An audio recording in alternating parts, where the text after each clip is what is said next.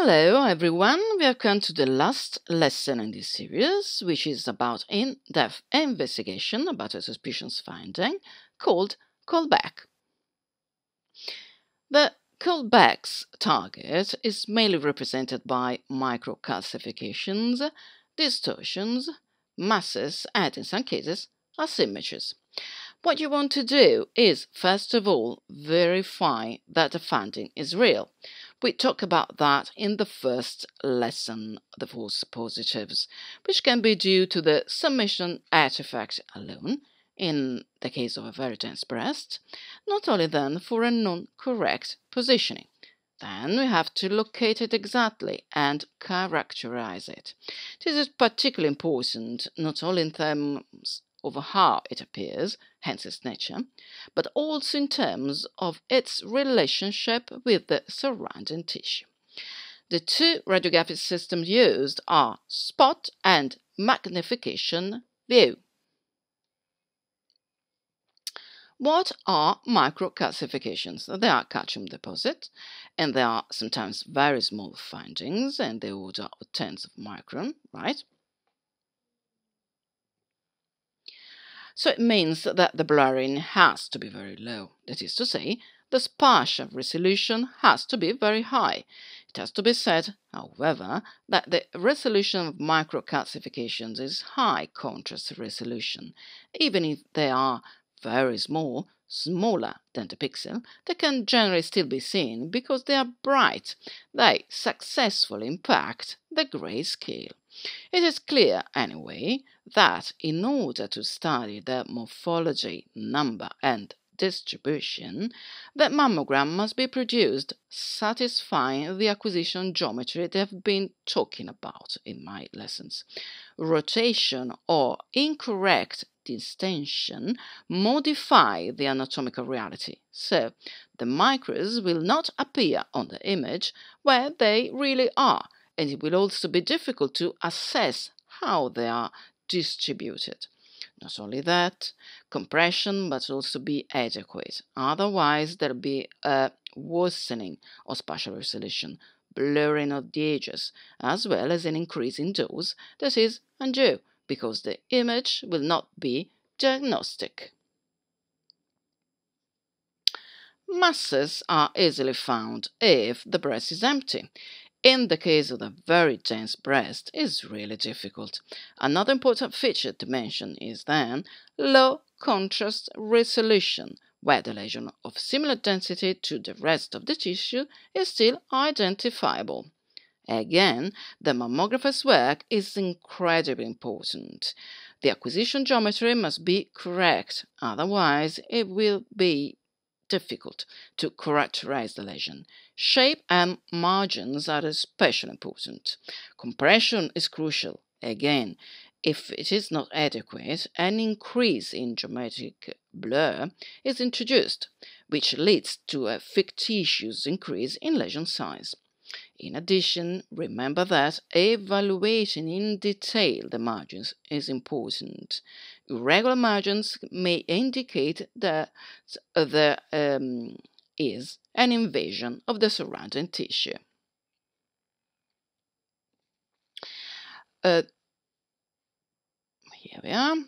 Distortion are areas of convergence with sometimes barely perceptible tissue retraction that generally difficult to detect, but we can say that the diagnosis depends heavily on the work of the breast radiographer for positioning and compression. This is why standardizing the radiography work is so important. It makes it more feasible to compare examination performed on the same patient but by different operators. Asymmetries are easier to detect, especially if the area of asymmetry is so large as this one. It is extremely important for the radiographer to check with the layout divided into the mirror layout, because in this way he can assess whether the documented tissue is equal and sufficient on both sides. This is the Boyd-Rice classification for micro.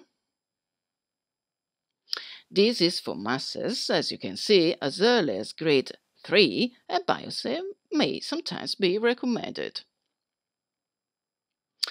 Well, let me move on to the spot view. It is generally performed acquiring two projections of the standard examination, CC and MLO projections, if the finding is effectively visible in both.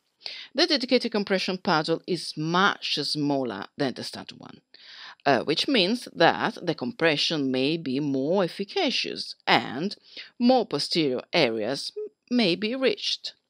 You want the lesion in the center of the field of view, and it is not easy to do, especially in very large and very mobile breast. Also, it should be remembered that a very important compression could push the lesion away outside the fold, so pay attention to that. How to do it? First, you load on the monitor the standard examination, called also first level, where the suspicious lesion was found. You evaluate, as I told you in the second lesson, where the lesion is located, in anterior-posterior sense, this is the depth, both in CC and MLO projection. The nipple, as I told you, becomes a very important reference point. You ideally draw a line from the nipple toward the lesion, A to B, and then another line perpendicular to the first one, B, C, in the direction of the lesion.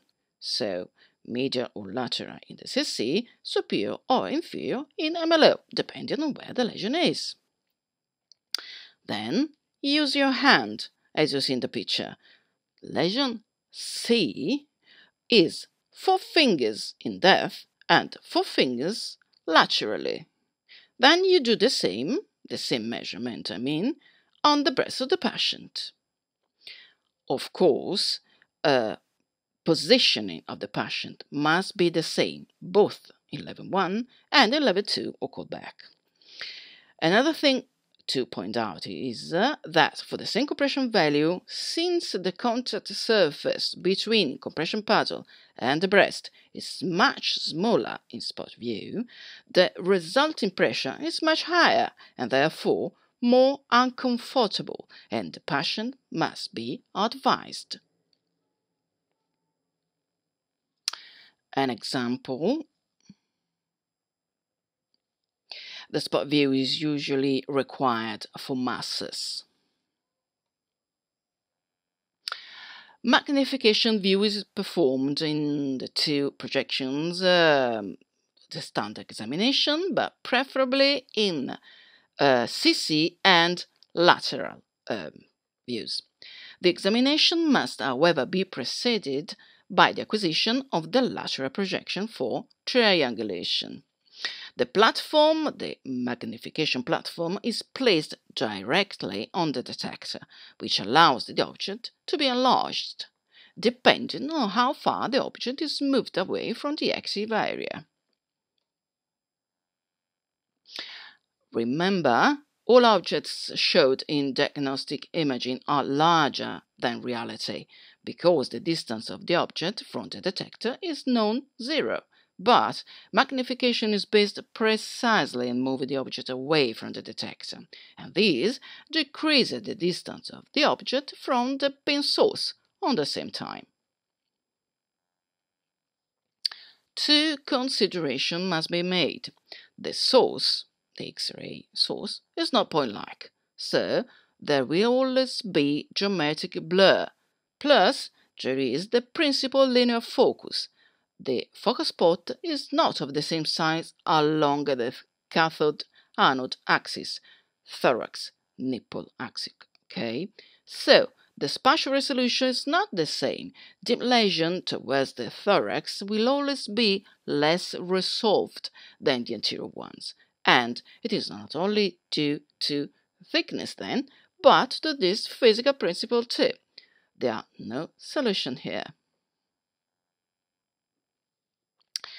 Since an ultra-fine focus is used and kilovolt in mammography are low, the exposure time increases in mag spot, sometimes a lot. To minimize the possibility of kinetic blurring, it may be useful to ask the patient not to breathe. Distortion. Again, compression is very important. You will understand that the skills required to perform mammography examination must necessarily be advanced. The radiographer must be able to assess the quality of images he has produced and ask himself various questions, but especially one: is the diagnostic information sufficient and correct? We have said before what the adjective correct means: the faithful reproduction of the original anatomy.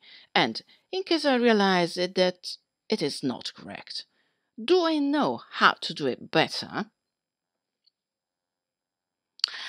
Well, then, I will close on this fundamental question. This series of lectures. I bid you farewell, and I hope to all of you at the next videos as well.